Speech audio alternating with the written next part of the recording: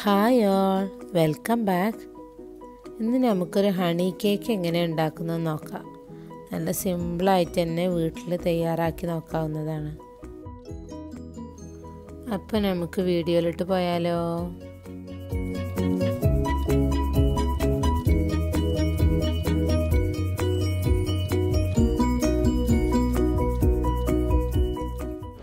ആദ്യം honey cake ഉണ്ടാക്കാൻ ഒരു ഡോ റെഡിയാക്കണം. അപ്പോൾ അതിനായിട്ട് വേണ്ടത് ഒരു 100 ഗ്രാം ബട്ടറാണ് വേണ്ടത്. അതൊരു പാനിലേക്ക് ഇട്ട് കൊടുക്കുന്നുണ്ട് ഞാൻ. എന്നിട്ട് അത് സ്റ്റൗ ടോപ്പിൽ വെച്ചിട്ട് ഒരു മീഡിയം ഫ്ലെയിമിൽ ചൂടാക്കുന്നുണ്ട്. ഒന്ന് മെൽറ്റായ ശേഷം അതിലേക്കൊരു 1/2 കപ്പ് ഷുഗർ ആഡ് ചെയ്തിട്ടുണ്ട്. എന്നിട്ട് അതൊന്ന് മിക്സ് ചെയ്ത ശേഷം അതിലേക്കൊരു 1/4 കപ്പ് ഹണി ചേർത്ത് കൊടുക്കുന്നുണ്ട്. എന്നിട്ട് നല്ലോണം ഒന്ന് മിക്സ് ചെയ്ത് കൊടുക്കുക.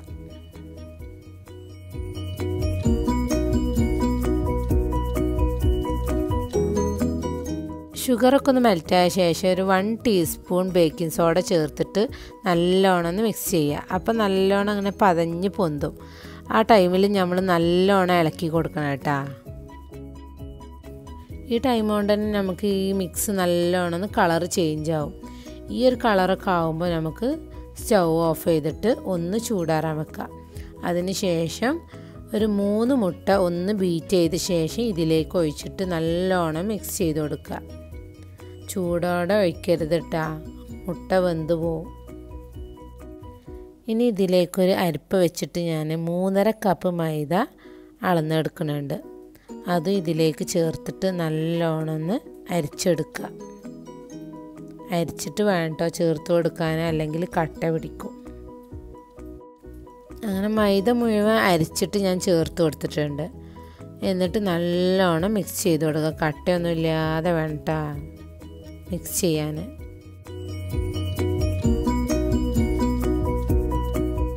അങ്ങനെ മൊത്തത്തിൽ ഞാൻ നല്ലോണം ഒന്ന് മിക്സ് ചെയ്തിട്ടുണ്ട്. നമുക്ക് ഈ മാവുണ്ടല്ലോ അത് നല്ലോണം ഒന്ന് കുഴച്ചെടുക്കണം. അതിനായിട്ട് ഞാൻ കൗണ്ടർ ടോപ്പിൽ കുറച്ച് പൊടി ഇട്ടിട്ട് അതിലേക്ക് ഈ മാവ് ഇട്ട് കൊടുക്കുന്നുണ്ട്.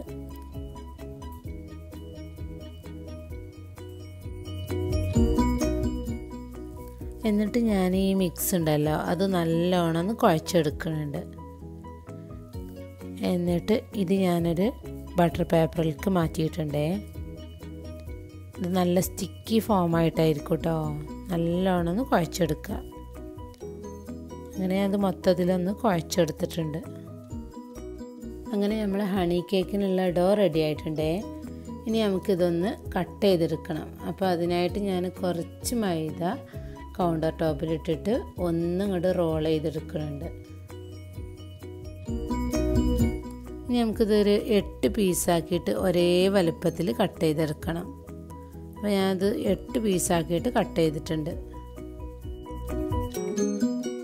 ഇനി ഉരുളകളൊക്കെ ഒരു ബട്ടർ പേപ്പറിലേക്ക് കുറച്ച് മൈദപ്പൊടി തൂവിയിട്ട് അതിലേക്ക് വെച്ച് കൊടുക്കുക. എന്നിട്ട് നല്ലോണം ഒന്ന് കവർ ചെയ്ത് കൊടുക്കുക, കാറ്റൊന്നും തട്ടാതെ. എന്നിട്ടൊരു 5 മിനിറ്റ് അങ്ങനെ വെക്കുക. നമുക്ക് ബേക്ക് ചെയ്യാനുള്ള പാന് റെഡിയാക്കാം. അപ്പോൾ അതിനായിട്ട് ഞാനൊരു പാന് വെച്ചിട്ട് അതിൻ്റെ സെൻറ്ററിലായിട്ടൊരു പാത്രം വെച്ചിട്ടുണ്ട്. എന്നിട്ടൊരു 5 മിനിറ്റ് പ്രീ ഹീറ്റ് ചെയ്യാൻ വെക്കുക. ഇനി നമുക്ക് ഈ ഉരുളകളൊക്കെ പരത്തിയെടുക്കണം. അപ്പോൾ അതിനായിട്ട് ഞാനൊരു ബട്ടർ പേപ്പർ എടുത്തിട്ട് അതിലേക്ക് കുറച്ച് മൈദ ഇട്ട് കൊടുത്തിട്ട് ഇതൊന്ന് ചപ്പാത്തിൻ്റെ ഒക്കെ രീതിയിൽ ഒന്ന് പരത്തിയെടുക്കണുണ്ട്. ഇടയ്ക്കിടയ്ക്ക് ഇതേപോലെ മൈദ ഇട്ട് കൊടുക്കണം കേട്ടോ, അല്ലെങ്കിൽ ഒട്ടിപ്പിടിക്കും. ഇനി ഒരു റൗണ്ട് ഷേപ്പിലുള്ള ഒരു പാത്രമോ എന്തെങ്കിലും ഒന്ന് എടുത്തിട്ട് ഇതേപോലെ ഒന്ന് ഷേപ്പ് ചെയ്തെടുക്കുക. അങ്ങനെ ഞാനത് കട്ട് ചെയ്തെടുത്തിട്ടുണ്ട്. ഇനി ഇതിൽ ഒരു ഫോർക്ക് എടുത്തിട്ട് ഇതേപോലെ ഒന്ന് കുത്തി കൊടുക്കുക. ചപ്പാത്തിയൊക്കെ പൊള്ളക്കണ പോലെ പൊള്ളക്കാതിരിക്കാൻ വേണ്ടിയിട്ടാണ് കേട്ടോ. ഇനി ഒരു 5 മിനിറ്റ് ഇതൊന്ന് ബേക്ക് ചെയ്തെടുക്കുക. അങ്ങനെ എല്ലാ ഉരുളകളും ഇതേപോലെ പരത്തിയെടുക്കുക.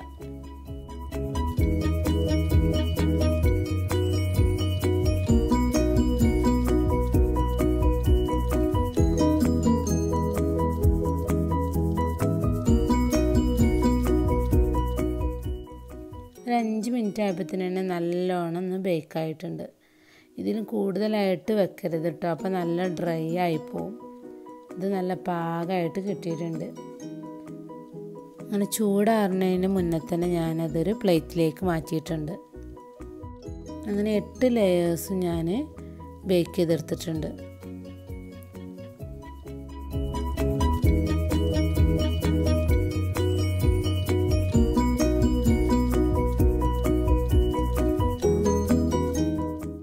ലെയേഴ്സും നല്ല സോഫ്റ്റ് ആയിട്ട് തന്നെ കിട്ടിയിട്ടുണ്ട്.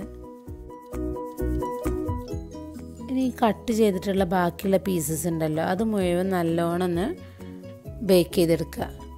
അത് നല്ല ഡ്രൈ ആയിട്ട് തന്നെ ബേക്ക് ചെയ്തെടുക്കണം. അത് പൊടിച്ചിട്ട് നമുക്ക് ഡെക്കറേറ്റ് ചെയ്യാൻ വേണ്ടിയിട്ടാണ്.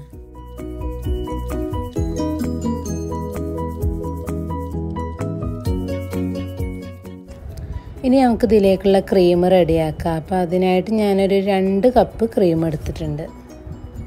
ഇനി ഒരു ബീറ്റർ എടുത്തിട്ട് ഞാൻ ഒരു 1-ലിട്ടിട്ട് ഒന്ന് ബീറ്റ് ചെയ്തെടുക്കുന്നുണ്ട്. ഈ ഒരു പരുവാകുമ്പോൾ ഞാൻ ഇതിലേക്ക് ഒരു 2 ടേബിൾ സ്പൂൺ ക്രീം ചീസ് ചേർത്ത് കൊടുക്കുന്നുണ്ട്. നമ്മൾ ഹണി കേക്ക് എന്ന് പറയുന്നത് നല്ലൊരു ചെറിയൊരു പുളിപ്പുള്ളൊരു ടേസ്റ്റാണ്. അപ്പോൾ അതിനായിട്ടാണ് ഞാനിവിടെ ക്രീം ചീസ് ആഡ് ചെയ്യണത്. എന്നിട്ട് അതൊന്ന് മിക്സ് ചെയ്ത് കൊടുക്കുക.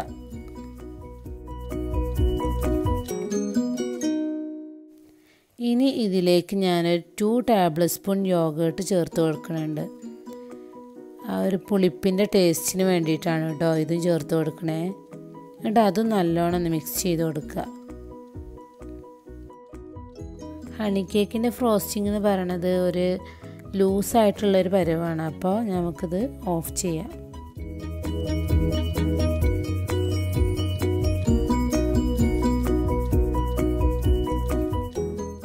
ഇനി നമുക്ക് ഈ കേക്ക് അസംബ്ലി ചെയ്ത് തുടങ്ങാം. അപ്പോൾ അതിനായിട്ട് ഞാനൊരു ബേസ് എടുത്തിട്ടുണ്ട്. അതിലേക്ക് കുറച്ച് ക്രീം തേച്ചിട്ട് കേക്കിൻ്റെ ഫസ്റ്റ് ലെയർ ഞാൻ വെച്ച് കൊടുക്കുന്നുണ്ട്. അതിലേക്ക് ഒരു 1/2 കപ്പ് പാലെടുത്തിട്ടുണ്ട് ഞാൻ. എന്നിട്ട് ഈ ഫസ്റ്റ് ലെയർ നല്ലോണം ഒന്ന് സോക്ക് ചെയ്തെടുക്കുക. ഇതിൻ്റെ മുകളിലായിട്ട് വിപ്പിംഗ് ക്രീം എടുത്തിട്ട് ഒരു സ്പാച്ചിൽ വെച്ചിട്ട് നല്ലോണം ഒന്ന് സ്പ്രെഡ് ചെയ്ത് കൊടുക്കുക.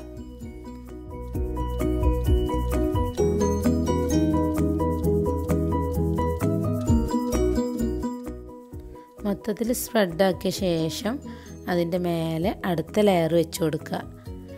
എന്നിട്ട് കറക്റ്റ് ലെവൽ നോക്കണം കേട്ടോ, സൈഡിലേക്കൊന്നും തള്ളി നിൽക്കാതെ കറക്റ്റായി വെച്ച് കൊടുക്കുക. എന്നിട്ട് അതിൻ്റെ മേലെ ഈ തണുത്ത പാലുണ്ടല്ലോ അതൊന്ന് സോക്ക് ചെയ്യുക. എന്നിട്ട് അതിൻ്റെ മേലെ ക്രീം സ്പ്രെഡ് ചെയ്ത് കൊടുക്കുക. ഈ ഒരു മെത്തേഡിൽ എല്ലാ ലെയറും ചെയ്തെടുക്കുക.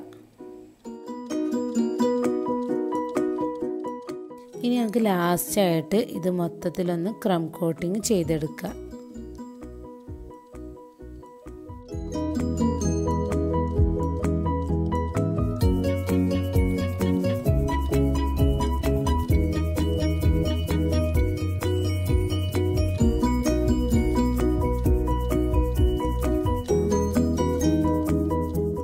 അപ്പോൾ 5 മിനിറ്റ് സെറ്റ് ചെയ്യാൻ വെച്ച ശേഷം ഞാൻ എടുത്തിട്ട് നല്ലോണം സ്മൂത്ത് ചെയ്തെടുത്തിട്ടുണ്ട്. ഇനി നമുക്കിതിൻ്റെ ബേസിലുള്ള ക്രീമുകളൊക്കെ ഒന്ന് തുടച്ചെടുക്കാം. ഇനി നമുക്ക് ഒന്ന് ഡെക്കറേറ്റ് ചെയ്തെടുക്കാം. അപ്പോൾ അതിനായിട്ട് ഞാൻ ആ കേക്കിൻ്റെ പീസസ് ഉണ്ടല്ലോ അതൊന്ന് പൊടിച്ചെടുത്തിട്ടുണ്ട്. എന്നിട്ട് അതൊരു അരിപ്പിലൂടെ ഇട്ടിട്ട് നല്ലോണം തട്ടി കൊടുക്കുന്നുണ്ട്. അങ്ങനെ നമ്മളെ കേക്ക് ഞാൻ ഫുള്ളായിട്ട് ഇതിൽ സ്പ്രെഡ് ചെയ്തിട്ടുണ്ട്. അങ്ങനെ നമ്മൾ നല്ല ടേസ്റ്റുള്ള ഹണി കേക്ക് ഇവിടെ റെഡി ആയിട്ടുണ്ട്. അപ്പോൾ എല്ലാവരും ഇതൊന്ന് ട്രൈ ചെയ്ത് നോക്കുക. ട്രൈ ചെയ്ത് നോക്കിയിട്ട് അഭിപ്രായങ്ങളൊക്കെ കമൻറ്റ് ബോക്സിൽ അറിയിക്കണേ. ഇഷ്ടപ്പെട്ടാൽ ലൈക്ക് ചെയ്യുക, ഷെയർ ചെയ്യുക. സബ്സ്ക്രൈബ് ചെയ്യാതെ കാണുന്ന ആരെങ്കിലും ഉണ്ടെങ്കിൽ സബ്സ്ക്രൈബ് ചെയ്യണേ. അപ്പോൾ ഇൻഷാ അല്ലാഹ് നെക്സ്റ്റ് നമുക്ക് നല്ലൊരു റെസിപ്പിയുമായിട്ട് കാണാം. Okay, by.